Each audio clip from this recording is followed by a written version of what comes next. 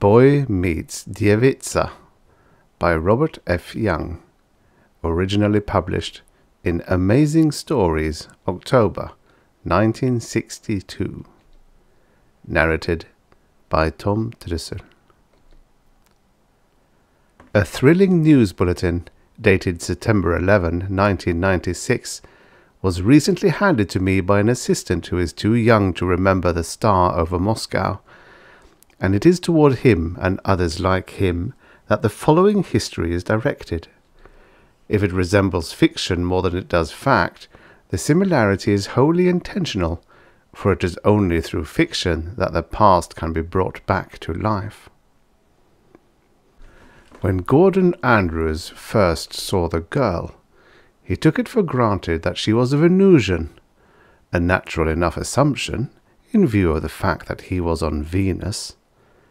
She was kneeling beside a small brook, humming a little tune and washing out a pair of stockings, and so intent was she on her tune and her task that she did not hear him when he stepped out of the forest behind her. Her bobbed hair was a colour of horse chestnuts, and her clothing consisted of grey culottes, a grey blouse, black leather boots, and a small grey kepi. The tune she was humming was a passage from Tchaikovsky's Swan Lake. Thus far, Gordon had taken Venus pretty much in his stride. The data supplied by the Venus probes during the early 60s, while obscure with regard to her cloud cover, had conclusively disproved former theories to the effect that she lacked a breathable atmosphere and possessed a surface temperature of more than 100 degrees centigrade, and had prepared him for what he had found: an atmosphere richer in oxygen content than Earth's, a comfortable climate, and a planet-wide sea, unbroken as yet save for an equatorial landmass no larger than a modest island. The data, by its very nature, had also prepared him for the possibility of human life.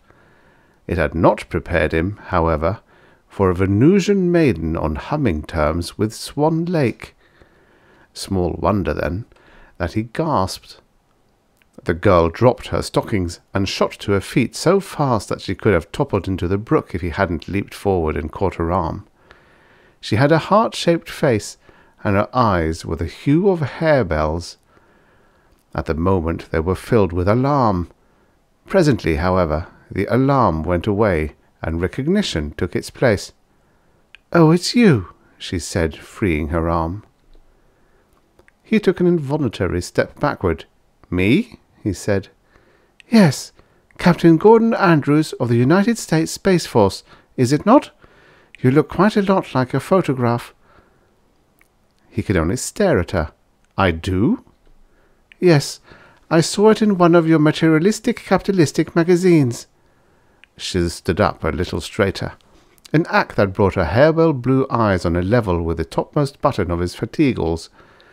"I am Major Sonia Mikhailovna, of the Soviet Space Force, and my ship is in the next valley. I arrived here yesterday." He got the picture then, and he felt sick. He should have known from her too correct, slightly stilted English, from the military cut of her clothing. He should have known in the first place, for that matter. It was the same old humiliating story. The manned Venus shot had been publicized for months before the actual launching, and he had been written up in every newspaper and magazine in the country. Articles had paid homage to his suburban upbringing, saluted his record at the Shepard Space Academy, praised his career as an orbital pilot, romanticized his bachelorhood, described how he liked his eggs, and inferred what a good catch he would be. Meanwhile, the Russians had gone quietly and systematically about their business, and at the precise psychological moment had pulled their usual unexpected coup. First it had been Laika, then Zvezdochka, then Gagarin, then Dymov, the first man in the moon. Now it was Major Sonia Mikhailovna. But why a woman? And why one so seemingly delicate that you marvelled at her ability to withstand the acceleration of takeoff? Suddenly he got the whole picture, and he really felt sick. He could see the humiliating headlines. or rather their English counterparts, in Pravda. Soviet space girl beats capitalist cosmonaut to Venus. USSR triumph again. I suppose you picked up my ship on your radar while I was coming in and fixed the time and location of my landing, he said bitterly. Sonia Mikhailovna nodded. My own arrival time has already been officially recorded, but the announcement of my success had to be withheld until I could establish your arrival time, and the exact time difference could be computed. Soon now, the news of our glorious new victory will be released to the world. She bent down, retrieved her stockings from the brook, and wrung them out.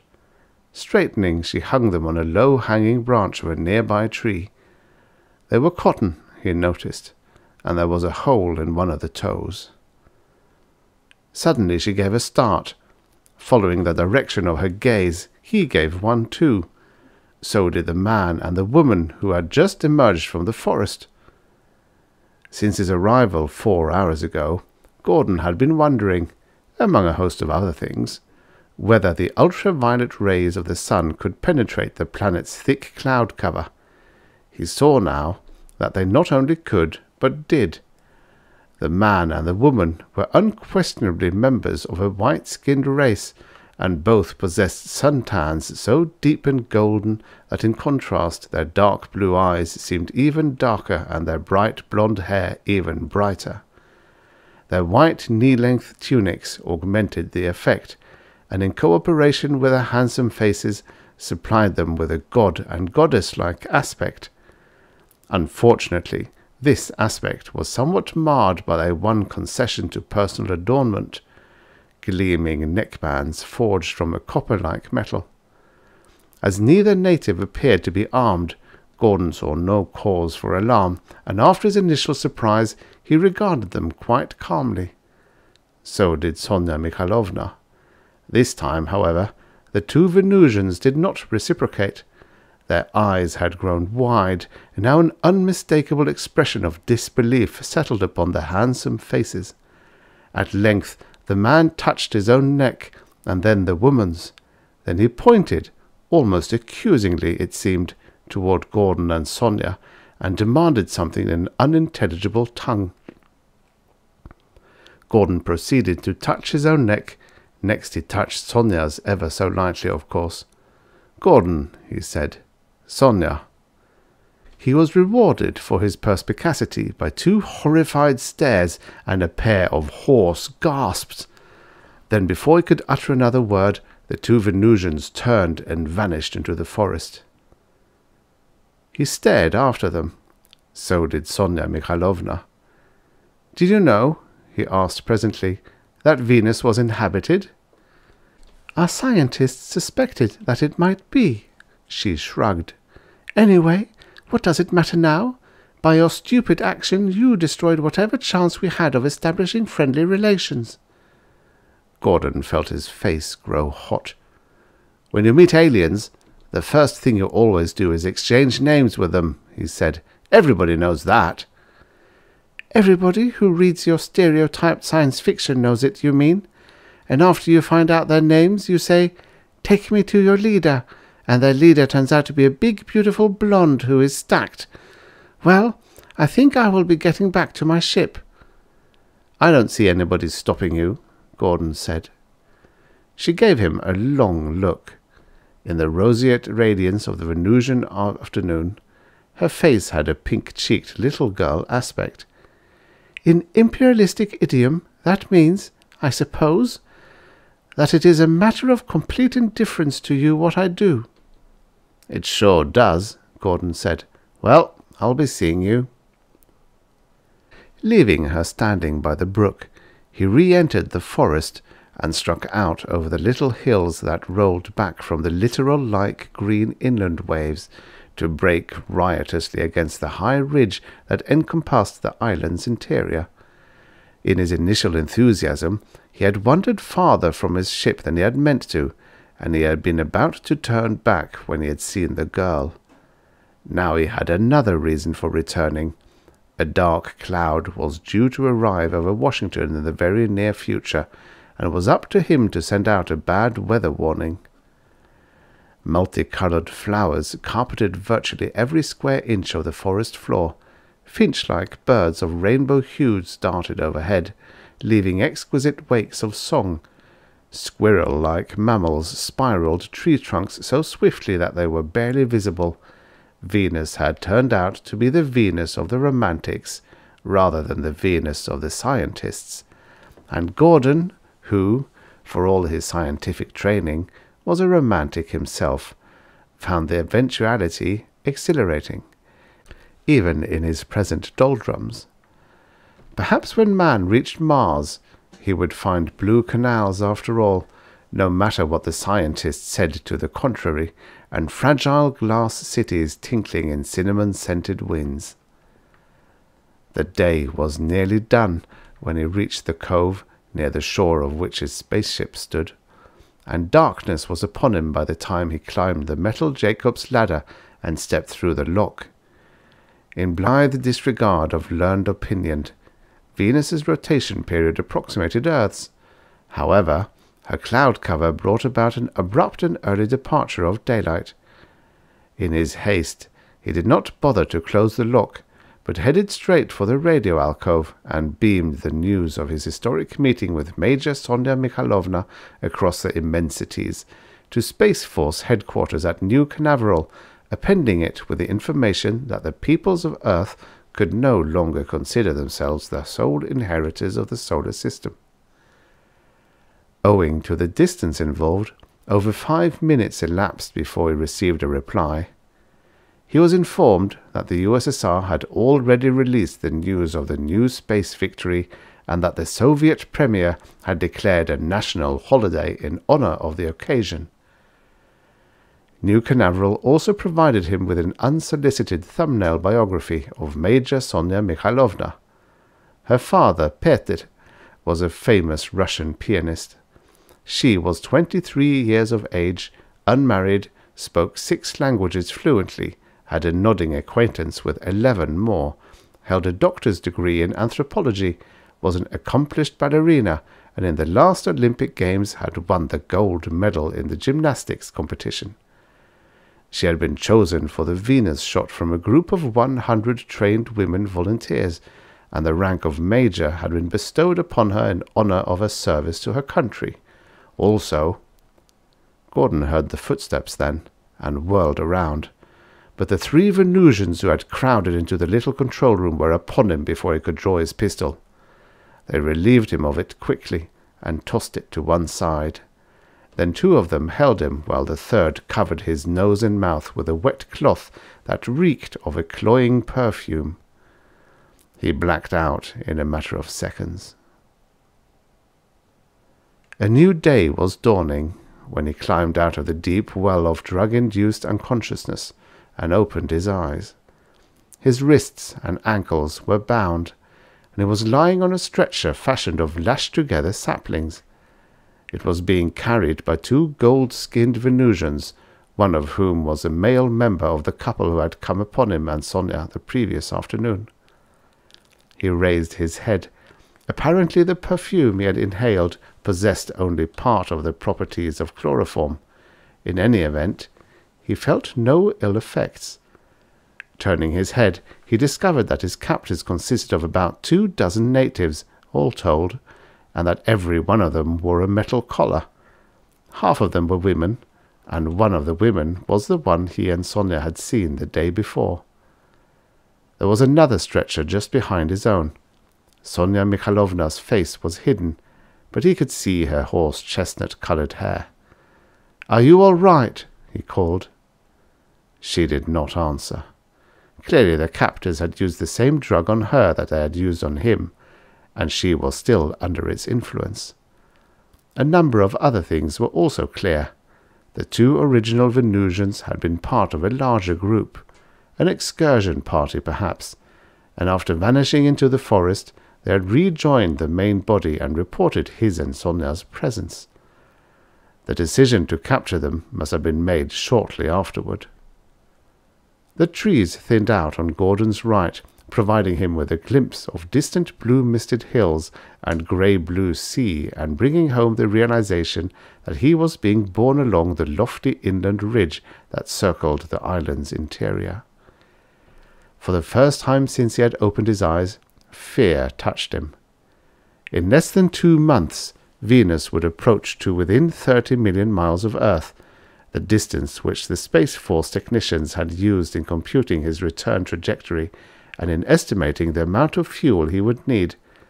In all probability, Sonia's return trajectory and fuel supply had been similarly computed and estimated, and if so, she was in the same boat he was. If they were kept captive for any length of time, they might not be able to return to Earth for another year, and while it was conceivable that they might be able to live off the land after their supplies gave out, it was far from likely. Maybe, though, eating wouldn't be a problem. Dead people are as unable to eat as they are unable to tell tales. The trees thinned out again, on his left this time, and he saw a bowl-shaped valley far below. There were green fields and blue lakes and scattered clusters of white buildings. Villages, no doubt. They weren't large enough to have registered on his viewscope during his orbit, but they were large enough to register on his retina now. The faint trail which the Venusians had been following began zigzagging down the side of the ridge, and the going became more difficult. They kept glancing uneasily at the sky, as though they momentarily expected it to fall down upon them. Gordon could discern no cause for their concern. As far as he could see, the sky was the same hazy pink it had been yesterday. But then, he was not a Venusian, and consequently knew nothing about such matters. At the foot of the ridge, the procession was joined by other natives, indicating that a courier had been sent ahead to herald its approach. All of the newcomers wore metal collars, and all of them looked at Gordon and Sonia briefly, then quickly glanced away. Sonia, Gordon saw, turning his head, had awakened and was regarding her surroundings with eyes that seemed to have even more harebell blue in them than before. "Are you all right?" he called again. "Yes," she said, after a pause. "I am all right." One of the nearer villages proved to be the captor's destination, and after passing between several neatly laid out fields, the principal crop of which appeared to be a Venusian form of sweet corn, the procession started down a narrow thoroughfare in the direction of a large circular stone building, surmounted by a steeple-like chimney from which smoke arose in a tenuous blue-white column. The buildings on either side of the street were plain to the point of bleakness, the facades featureless save for oval windows and narrow doorways. Villagers were everywhere, and all of them, men and women alike, sported metal collars. Children, however, were noticeably absent, though once Gordon caught sight of a round, wide-eyed face in one of the oval windows. He had to look fast to see it, though, because an instant later a woman appeared and yanked the child back out of sight. He was more bewildered than ever. Obviously, judging from their reactions, the Venusians considered him and Sonia to be guilty of some manner of immoral crime. But the only crime they had committed that he could think of was trespassing, and certainly trespassing couldn't be construed as immoral. What in the world had they done then? The procession had reached the large circular structure, and was filing through its vaulted entrance. Terraced tiers of stone benches encircled a small flagstone-paved arena, in the centre of which were 2 altar-like stone blocks, placed about 5 feet apart. Just behind the blocks stood a primitive forge, and beside the forge stood an even more primitive anvil. A gold-skinned blacksmith was busily operating a pair of crude bellows. Gordon and Sonia were placed on the blocks and strapped down by means of leather thongs. The tiers of benches filled rapidly, and an air of expectation rapidly permeated the smoky atmosphere. Gordon began to sweat, a reaction due partly, but not wholly, to the heat thrown off by the forge. Sonia's face was white. He tried to think of something reassuring to say to her, but for the life of him he couldn't.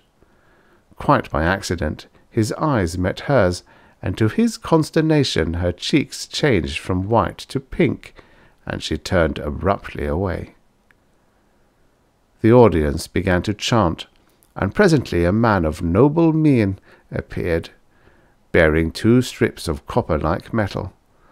He handed them to the blacksmith, and then stepped back and took up a position equidistant from each block, after which he proceeded to look sternly down, first into Gordon's face and then into Sonia's. Gordon couldn't see what the blacksmith was doing in the meantime, but judging from the sounds the man was making, he was busily occupied. Bellows wheezed and coals crackled, and metal clanged on metal as though a Venusian Tarnhelm was in the works.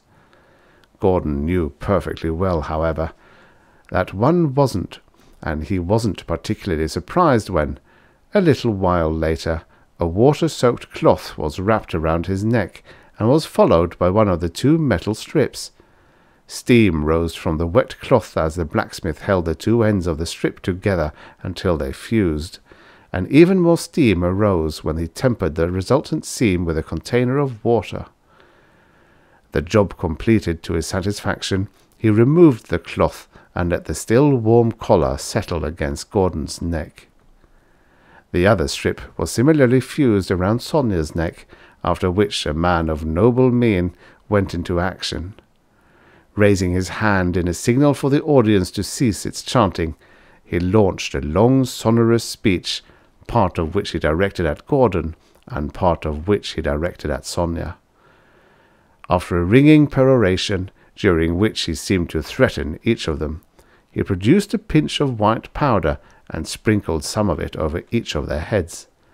Finally he drew a long double-edged knife. "Well, this is it," Gordon thought. But it wasn't. The man of noble mien merely used the knife to cut their bonds. Then, after untying the thongs that secured them to the stone blocks, he raised both arms in a gesture for them to stand up. Gordon massaged his legs before putting his weight on them, and Sonia followed the same precaution. He could hardly believe that they were still alive, but seemingly they were. And healthy, too, if the pinkness of Sonia's cheeks was an accurate criterion. The man of noble mien nodded his noble head in the direction of the entrance, and they accompanied him outside. Gordon did a double-take when they stepped into the street. It was strewn with freshly picked flowers of every hue and description, and lined by little children waving green twigs that resembled olive branches. He came to a staring stop. "Won't someone please tell me what's coming off?" he said. Sonia stopped beside him. "Don't you really know?" she asked, her eyes fixed on a flower at her feet that was almost as red as her face had become. "I know we're the focal point of some kind of ceremony, but what kind of a ceremony is it?" Slowly Sonia raised her eyes. "It's a wedding ceremony," she said. They married us." The flower carpet stretched all the way to the outskirts of the village, and so did the 2 lines of little children. Gordon stumbled along at Sonia's side, hopeful that he would wake up any second in the bachelors' barracks at New Canaveral. But the street stubbornly refused to dissipate, and so did the little children and the man of noble mien. As for Sonia, much less than dissipating, she took on added detail, and the metal collar around her neck seemed to throw off flame after lambent flame, and each one was brighter than its predecessor. The man of noble mien escorted them outside the village, then turned his back on them as though they no longer existed, and returned the way he had come. After his passage, the little children broke ranks and began playing in the flowers. Gordon faced Sonia. "Now maybe you'll tell me why they married us?" he said. "I will tell you on the way back to our ships." She did not speak again till they reached the top of the ridge. Then, after she got her breath back, she said, They married us because, underneath their demigod exteriors, they are nothing more than Bronze Age Puritans. Yesterday, when the man and woman saw us standing together by the brook, they were bewildered because neither of us was wearing what to them is a universal symbol of marriage, a metal collar, and when you touched me, they were shocked. You see, in their society, no man and woman can be alone together unless they are married, and it is unthinkable for a man to touch a woman unless she is his wife or some immediate member of his family. "We could have been brother and sister," Gordon pointed out. "Do I look like your sister?" He had to admit that she didn't. "Anyway," Sonia went on, "their trailing us to different houses must have convinced them and the rest of their party that we are not. In the eyes of the Venusians, you see, our spaceships are just that, houses. Odd ones, perhaps, by their architectural standards, but houses just the same. How else could a simple Bronze Age culture interpret them?" Gordon ducked beneath a blossom-laden bough. "How did you know they're Puritans?" "I didn't, at first. I merely assumed, from their reactions to us, that they must be, and then I got to thinking about how neither the sun nor the moon can be seen through the cloud cover, and it occurred to me that their concept of one god must have come much earlier in their civilization than would have been the case on Earth, owing to the fact that there could have been no intermediate phase of sun or moon worship. Perhaps, somewhere along the line, they had a Christ whose teachings they misinterpreted, and no doubt they have a version of Genesis similar to the Judeo-Christian one, except that in theirs the problem of creating the sun and the moon and the stars never arose. Anyway, now that they have married us, they are no longer interested in us. All that concerned them was our moral welfare. It seems to be growing dark." "It can't be," Gordon said. "It's only a little past noon, which reminds me, I skipped breakfast, and supper too." He pulled 2 concentrated food biscuits out of his fatigue-old pockets. "I suggest that we stop for lunch." They sat down side by side beneath a tree with blue blossoms shaped like Dutchman's breeches hanging from its boughs. They were halfway down the opposite slope of the ridge now, but Sonia's ship was still many hours away, and his was an hour farther yet. They ate silently for a while. Then, "There is one thing that puzzles me," Sonia said. "Yes?" "Why did they marry us so soon? Why was there such a need for haste?" "You made it clear enough. They misinterpreted our behaviour and were shocked out of their self-righteous puritanical skins." She shook her head. "Shocked, yes, but not enough to have rushed us through a ceremony that under ordinary circumstances would have required days of preparation. There must have been another reason." Suddenly she glanced up through the foliage of the sky. "It is growing dark." There was no longer any denying the fact. The roseate radiance of the youthful afternoon had transmuted to a sort of grey murk. Moreover, the air had grown appreciably colder. Gordon stood up. "I think we'd better be on our way," he said. "It's going to rain." A good 3 hours passed, however, before he felt the first drop. He and Sonia were in the hills now, and the ridge was far behind them. The rain was gentle, but it was persistent too, and both of them were soaked before another hour had gone by. "We will go to my ship," Sonia said, brushing back a rain-wet strand of horse-chestnut-coloured hair from her forehead. "It is much closer than yours." Somehow, her offering him shelter in a Soviet ship did not strike him as being in the least incongruous. And when, a moment later, he slipped his arm around her waist, that didn't seem incongruous either. And when she permitted it to remain there, even that didn't seem incongruous. For some crazy mixed-up reason, life seemed singularly devoid of incongruities all of a sudden, and amazingly forthright and simple. The rain was extremely penetrating. So penetrating, in fact, that it penetrated his skin as well as his clothing, and it had a curious lulling effect. No, that wasn't the word. A curious soporific effect. No, that wasn't the word either. Well, what word was it then? He couldn't call it to mind till after they reached Sonia's ship and were standing at the base of the Jacob's ladder. By then it was too late. By then he was gazing softly down into her eyes, and she was gazing softly up into his, and the world was well on its way toward being well lost. He tried to force himself to step back and regard the situation with the cold and objective eye of a scientist, to evaluate the strange and wondrous quality that fell in the form of rain, and to tie it in with the Venusian's motivation in marrying him and Sonia post-haste. In vain. All he could think of was the tune she had been humming by the brook, and the hole she had seen in one of her cheap cotton stockings. And then she was in his arms, and he was kissing her rain-wet lips, and Washington and Moscow were forgotten place names on a map that had no more meaning than the paper it was printed on. The rain continued to fall, softly, gently, insistently. It sang soft songs in the leaves. It murmured, it whispered, it laughed. It did not cease till morning. After starting back to his ship, Gordon mentally rehearsed the report which he and Sonia had agreed to send to their respective headquarters.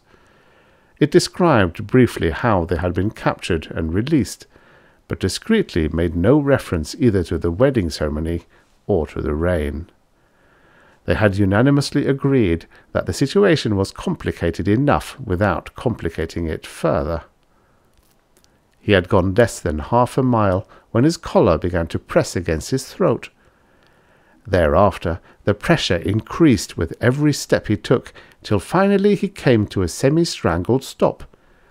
It was as though he had reached the end of an invisible leash. The pressure lessened after he backed up a few paces, went away altogether after he backed up a dozen more. There was only one explanation. The metal from which his and Sonia's collars, as well as those of the Venusians, had been forged, possessed magnetic properties unknown to terrestrial metals, and the attraction between objects fashioned from it grew progressively stronger as the square of the distance between them increased. Either the Venusians had disciplined this attraction so that it was limited to objects fashioned from the same stock, or the ore from which the metal was processed was naturally subdivided into small magnetically independent veins. Gordon did not know which was the case, but there was one thing he did know. When the Venusians married you, they meant business. He began retracing his steps back to Sonia's ship. Halfway there, he saw her running toward him. Her white face told him that her collar had been giving her a hard time too, and that she had arrived at a conclusion similar to his own. "Gordon, what are we going to do?" she gasped when she came up to him. "We'll get them off some way," he reassured her. "Come on, I've got the necessary tools in my ship." He tried all morning before he gave up. The collars were impervious to his best shears, and his hardest file failed to scratch the surface. Using his acetylene torch was out of the question. He sat disconsolately down on the ground several feet from one of the landing jacks. Sonia sat down beside him. "We won't be able to go back at all now," she said. "Neither your ship nor mine can carry us both, and there's no way we can occupy more than one of them at a time." Gordon sighed. "I suppose we could radio for help," he said presently. "But if we did, we'd have to tell them everything that happened. I'm afraid they'd be sort of skeptical about the rain. Of course, we could leave that part out, but I'm afraid they'd be skeptical about the collars too. In fact, I don't think they'd even believe us.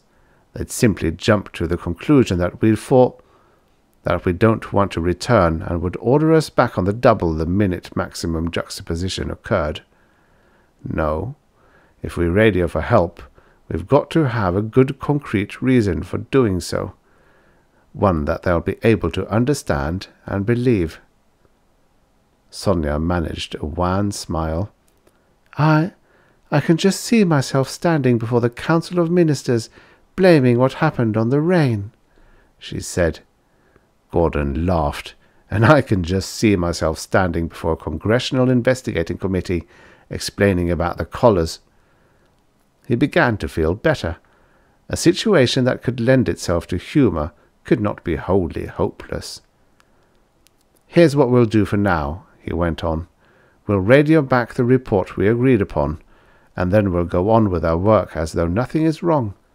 Sometimes problems solve themselves, but just in case this one shouldn't, and we can't go back, we'll build a cabin so we'll have some place to live. Sonia's eyes sparkled like a little girl's. Let's build it by that little brook, she said, where we first met. Fine, Gordon said. During the ensuing weeks, they spent their mornings gathering data and their afternoons working on the cabin. They took time out to analyze a sample of rainwater, but it evinced no unusual qualities. Gordon was not surprised. Shortly after landing, he had tested a sample of Venusian water for drinking purposes, and with the same result. Clearly, the quality that had undermined their inhibitions originated in the cloud cover and evaporated soon after it reached the ground.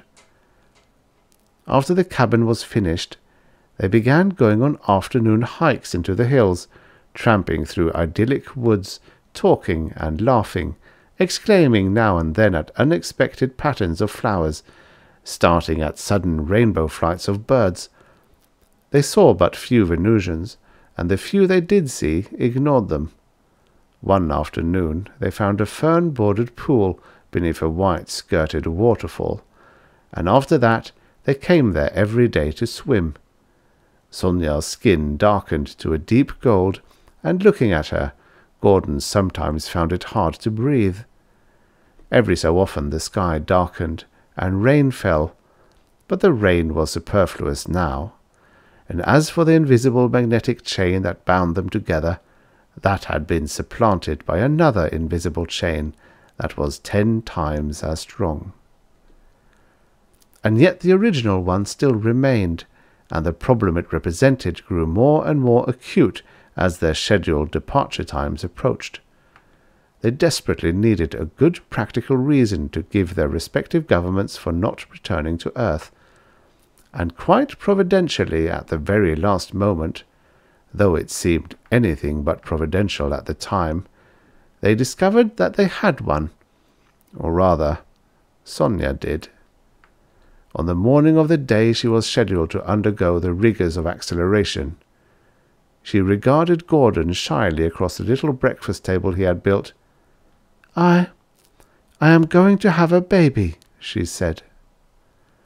The news, when it arrived in Moscow, had something of the impact of a hydrogen bomb, and when it leaked through a hitherto unsuspected crevice in the Kremlin, there was a sort of chain reaction throughout the entire Soviet Union. It was at this point in his political career that the Soviet Premier discovered a universal truth.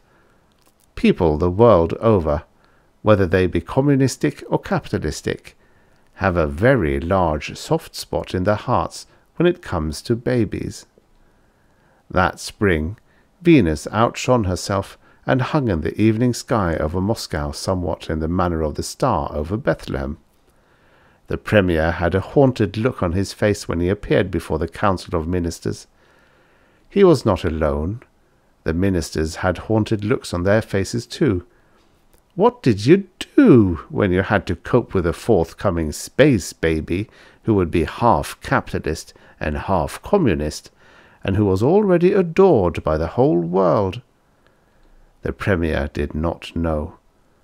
But there was one thing he did know. In the last analysis, any party is the people, and while you can con the people into believing that black bread is white bread, and that caraway seeds are caviar, you cannot con them into believing that a child conceived on the planet of love by a Russian girl and an American boy is anything other than a harbinger of peace. So in the long run, what the Premier did was the only thing he could have done. He arranged a summit meeting with the President of the United States and the Prime Minister of Great Britain, and for the first time in history, the East and the West really got together. The threat of war could not, of course, be totally eliminated at such short notice, but a number of aggravations that could precipitate a war could be eliminated, and were. This accomplished, the three leaders drew up plans for a super three-man spacecraft to be built post-haste by the best engineers the three nations could supply, and unanimously agreed that the pilot would be English, the obstetrician Russian, and the nurse American. It has been said that after the meeting the Soviet Premier and the President of the United States got together and began thinking up names. This is extremely doubtful. Anyway, if they did, they were wasting their time, for Sonia Mikhailovna and Gordon Andrews had already taken care of the matter. The name they chose is well known today, except perhaps by those for whom this history has been recorded, which brings us back to the aforementioned news bulletin. In common with most news bulletins, it has about as much poetry in it as an old shoe, but its message shines forth with a radiance that excels even the radiance cast by the star over Moscow. Geneva, Switzerland, September 11, 1996. The young Russo-American ambassador-at-large, Petr Gordonovich Andrews, announced this morning that his peace plan has been accepted by all major and minor powers, and that the war that has threatened mankind for the past half-century can no longer occur. The end. Subscribe for your daily stories of futures past.